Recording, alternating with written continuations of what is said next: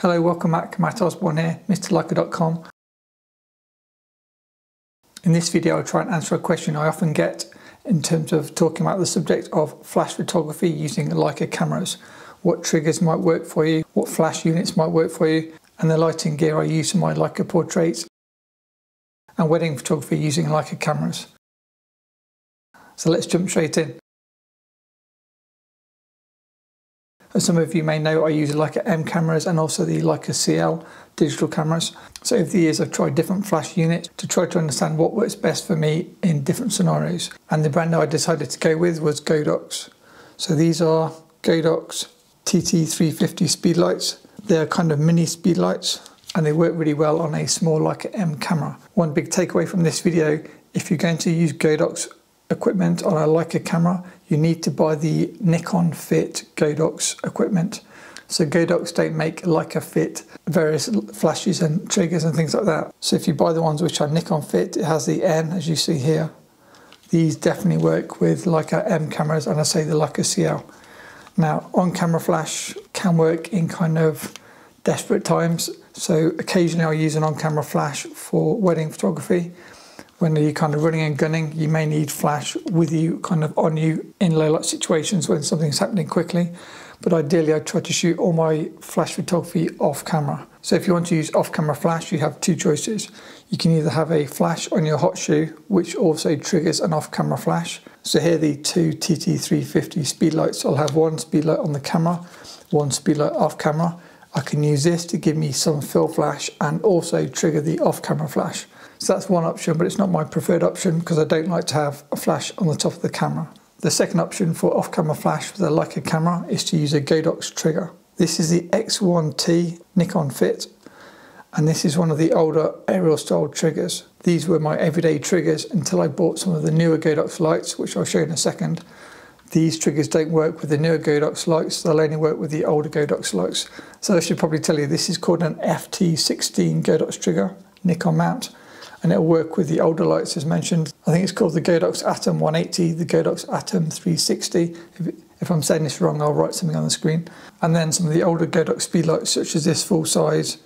This is the 852. Excuse the elastic band. Just to give you a size difference, this is a normal size speedlight, which would normally take 4 AA batteries. And here is the TT, we can get it to fit, which takes 2 AA batteries. Now these actually do take 2 AA batteries, as you can see here. So they're very easy to use. AA batteries are always really easy to find. The later more advanced flash units use a lithium ion battery. So you no longer need 4 AA batteries, you now have a high capacity lithium ion battery. So these types of lights and the older high power lights together with the old triggers were my setup for every wedding and most photo shoots. Then Godox released the TT350 and also the mighty Godox AD200. Here I've got it fitted with a different head. I'll put some Amazon links in the description below for the units that I use or the ones that are still made if you're interested in buying some of these. These round heads are amazing if you use an AD200. So to recap, the FT16 trigger will not work with the AD200 and the TT350. That means I needed new triggers. One new trigger was the X1, but I'll show you if I just grab a camera that the X1 is not really suited to Leica M cameras. So here I have my Leica M240, and if I pop on the X1 trigger, like so, it's not too kind of obscenely big. But the problem you've got is, if you look on the top, you can no longer see your shutter speed. I guess one way around this is to use your shutter speed information on your LCD. But for someone that likes looking on the top of your camera like myself, I didn't really like this type of trigger because I couldn't see at a glance what settings I had on the camera if the camera was turned off, for example. Now there are pros and cons of every trigger and every system, as you probably know. One pro of the X1 trigger, or the first pro of the X1 trigger, it also gives you a PC sync port. So that means if you're using off-camera flash and using a PC sync cable to fire, say, an old-fashioned flash, this trigger is better than, say, this trigger because this doesn't have a PC sync port. So that's benefit number one of the X1. And benefit number two, if, for example, again, talking weddings, you want on-camera flash And it doesn't even need to be a Godox flash, it can then be any flash. So let's say you don't have a Godox TT350, you can just buy a cheap Chinese flash, something nice and small. You can fit your small third-party flash to the top of the X1. Now this will give you fill flash, and this will trigger your off-camera flash. So I'll rig up, say, the reception room with the big lights in the corners and things, and then I'll have a trigger on the camera to fire off-camera flashes, which are much higher power, and they'll just last all day. Big lights tend to have a fast recycle time, and you don't need to worry about the battery life. Even for a full day events, they just go on and on and on. Especially something like the AD200. These are just like a powerhouse when it comes to flash. So to recap, the second benefit of the X1 is you can use any flash. It doesn't need to be Godox on top of your trigger to give you on-camera flash, and this will fire off-camera flash. But as you can see, it gets a bit unwieldy. In my mind, there's no point having a nice small Leica if you think got a massive flash on the top. I'll show you the size of a full-size flash on top of a Leica M camera, so you can see that it's not really ideal to have a full-size flash unit on top of a small Leica M camera. I'll just put that on there.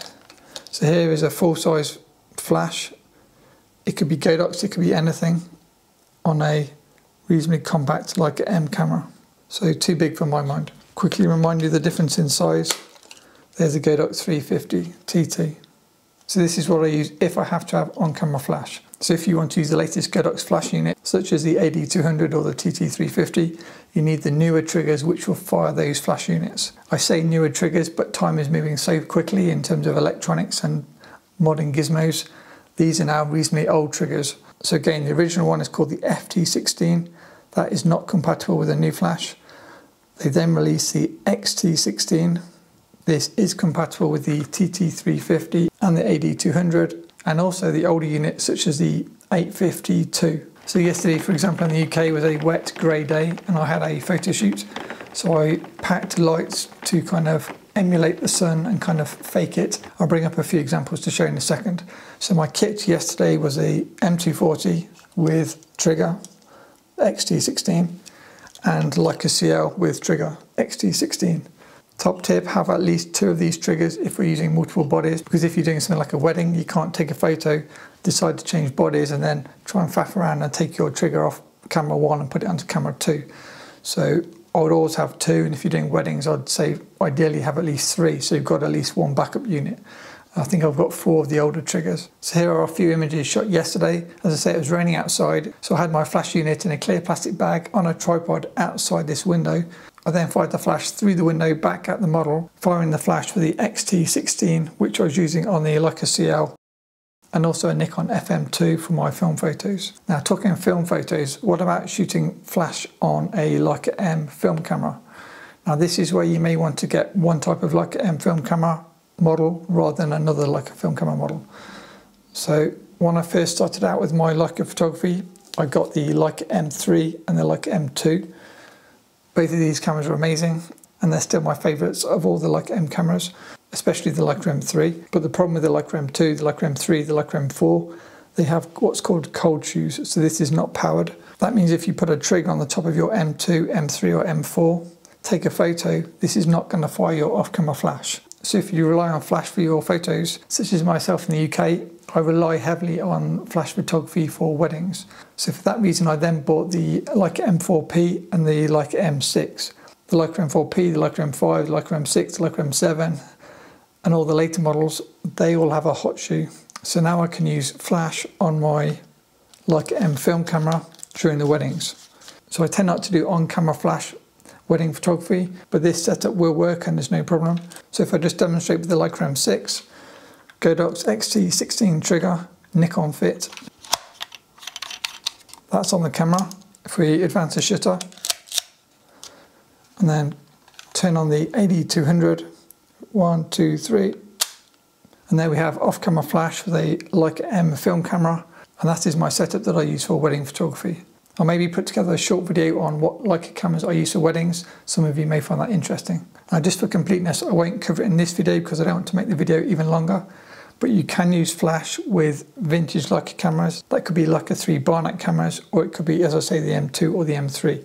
What you need to do is attach a cable from the port on the back to your flash unit, and then you can take photos. If you're interested in learning about using flash with the vintage Leicas, let me know in the comments and I'll try and put together a video at a later date. Before we wrap up, one thing I'd like to cover is if you enjoy using a EVF on your Leica M240 or Leica M10, the VisioFlex on the Leica M10, such as the setup I've got here, the problem I now have is I cannot fire my off-camera flash. A Leica M240 does not have a PC sync port, and so there's no other way to fire your flash except from your hot shoe. So if you find you rely heavily on your EVF on your M10, M240, you may find you might actually be better using a Leica SL, Leica SL2, or even the Leica CL that I have here. The advantage of these cameras is they have the built-in EVF, which then frees up the hot shoes, so you can then use your hot shoe for firing your off-camera flash or on-camera flash, depending on whatever your style is. Now I can teach a full 6-hour workshop just on flash photography, so this is a kind of super duper overview of some of the gear that I use and how I trigger my flash units from Leica cameras. If you want to see behind the scenes of me using some of these lights, you may want to check out my Patreon, because I do share videos showing some of the light units I'm using and the setups that I've got. Perhaps when I do my next wedding, I'll try and do another Patreon video to again show the lighting setup that I've got for the reception and for the various parts of the day, which may then help you if you're looking to get into wedding photography. Okay, finally, did you notice any difference about this video? First, I realised that the blank wall behind me was even more dull and boring than I actually realised, so sorry for that.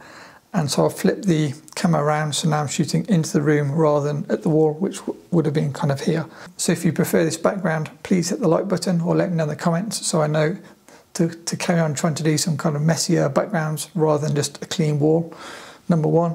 And number two, do you think the audio in this video is better than in my usual videos? The reason I asked the question is because normally I use a Rode Video Micro, such as the one I have here, whereas in today's video I've upgraded to the Rode Wireless Go. These are now very affordable because the Wireless Go 2 has been released, so most people that were using the Wireless Go 1, you could call it, are now switching to the Wireless 2 Go. That means there's some amazing offers on Amazon, so I managed to pick up these new at a really great price. Again, I can link this in the description below if you're looking to improve your audio for your own videos.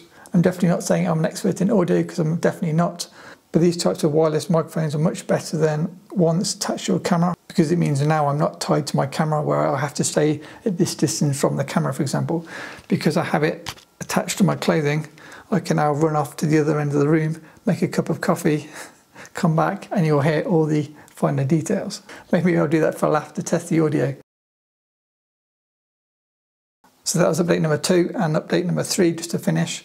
I have bought some more video equipment, which is coming soon. So hopefully you'll start to see a few more subtle improvements to the video quality of this channel.